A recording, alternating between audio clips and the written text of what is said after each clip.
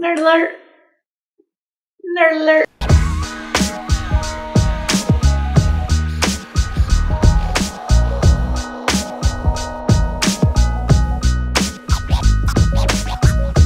Hi, and welcome to DSLR Nerd. I'm your host, Damien. Tonight we're going to talk about the Technica lavalier microphone.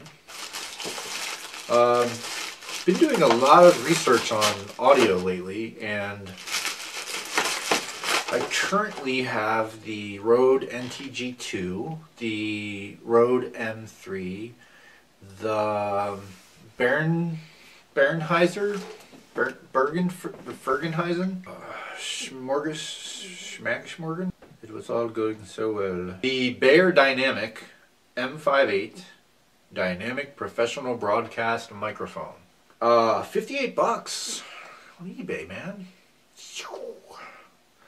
Sniper!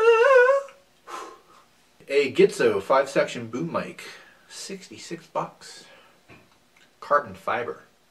Now, carbon fiber's got a little more bounce, and it doesn't have an internal cable. I'm reading 2 different books on field audio right now. Reading up about boom mics and shotguns and condenser and hypercardioid and lavalier, as well as different types of dead cats and wind muffs and all manner of different shock mounts. Reading up on shock mounts. Shock mounts! Sounds pretty sexy though, to say it. Shock mount. Shock mount. By God, shock mount. Tascam DR40 currently. I know. I've got to be run and gun.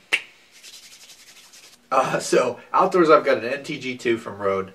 For indoor I've got a Octava 012-1 hypercardioid. Hypercardioid. That's a fun one to say. Hypercardioid. I'm telling you guys, this is not colored on top. I just happen to be this gray on the bottom.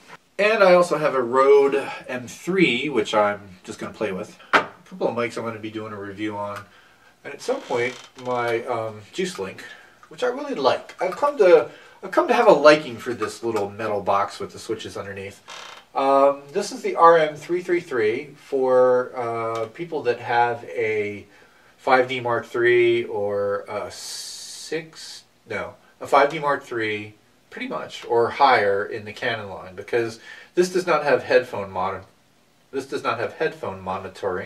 So you're going to have to get the R-Rigi Assist, which is about a little wider, about that wide, much wider, and it's got little levels on it as well as a headphone out.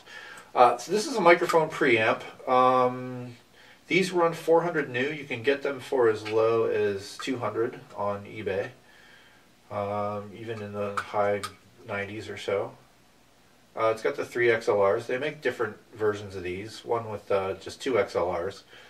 But I like the 3 because you can do basically left and right, so 2 mics into there, and then you can do a third one that's a decibel lower.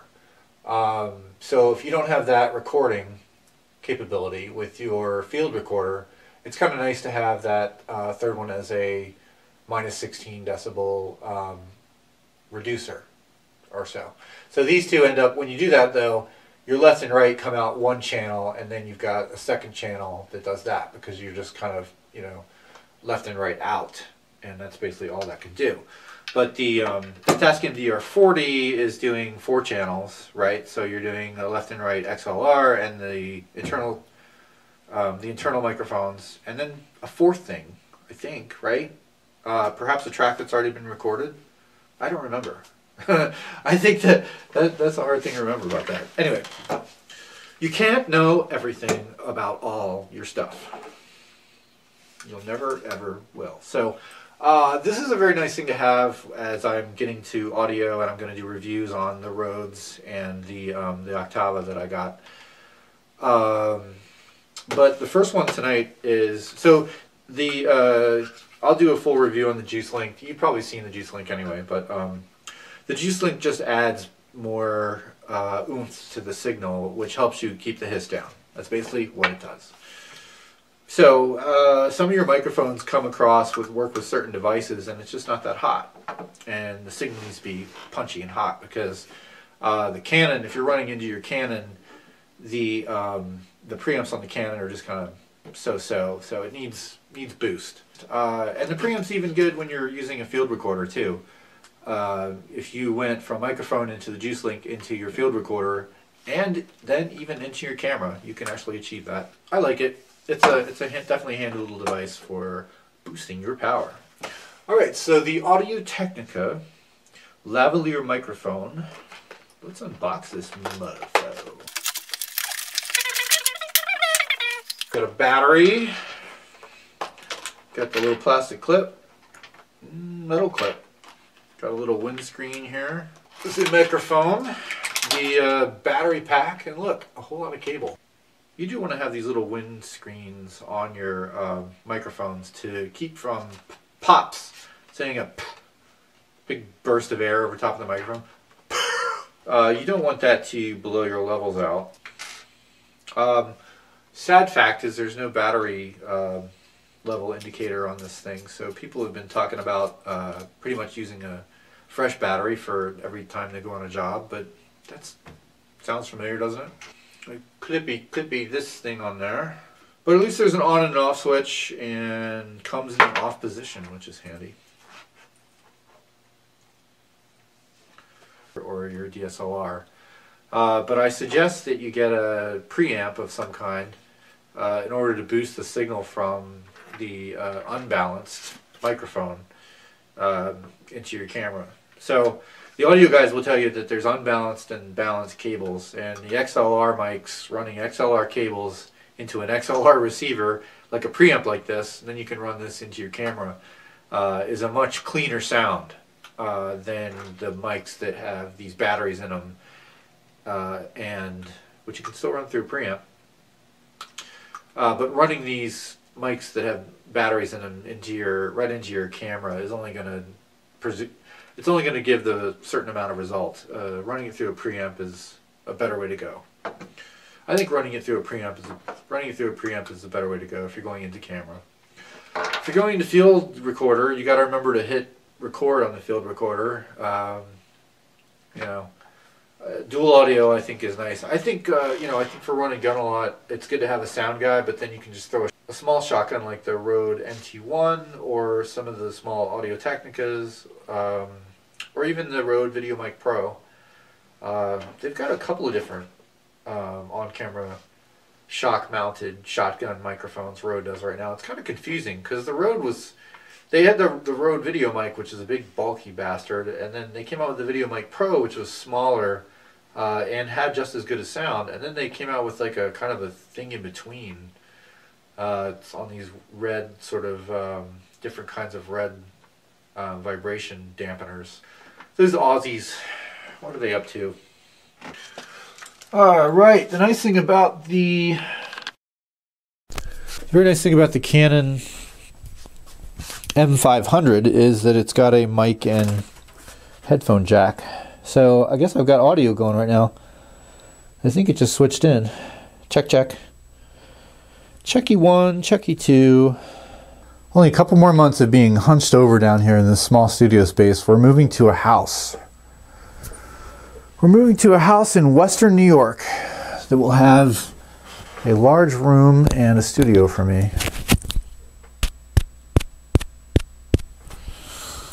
I'm going to lower this down a little bit. Hello. Test 1, 2, 3.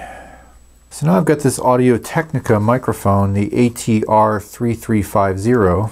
There's another Audio Technica microphone on the market that is apparently the older version of this lav, but they're still selling it for like $10 more. I'm not sure why. Hopefully a pretty quiet space right now. One of the things I'm learning about audio production is to get those moving blankets and hang them around your studio so that the sound has places to dampen. So big blankets are apparently the preferred means of sort of keeping the echoes down within a room. And that's definitely why you can't use a shotgun microphone within a closed area or like a room, because now the Rode shotgun is fine. The Rode VideoMic Pro that I have doesn't have the special little vents on the side of the shot of itself. I don't think it does anyway. I'll have to look at it. it stays within its foam all the time. I never look at it, but shotguns have, when I do a review of the NTG2, I'll show you that the tube of the shotgun microphone has these little vents in the side of it, and they're not called vents, they're called something audio fancier than that, but they get confused by small, by walls, hard surfaces and such, so can produce echo in your sound. So for interior work on a boom, I've got the Octava 012 with the hypercortisone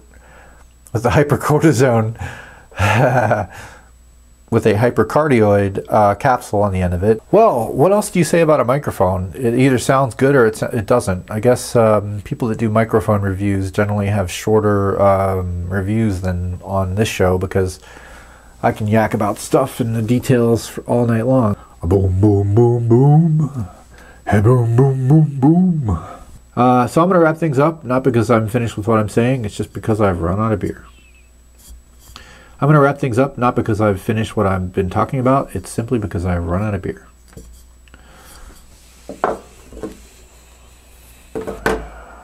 Alright, so I guess I'm going to take my Juicy upstairs. My Juicy and my Lavy. No, that's not handling noise at all. My Juicy and my Lavy, my Juicy and my Lavy. So here's what this is pretty far. So I wonder if you could sort of hide this on set somewhere. Hide a few of these on set somewhere. That's an interesting prospect, I think, in filmmaking, is tuck 3 or 4 microphones around the room and kind of see what you got. Nice little laugh. All right, I'm going to remember to turn it off.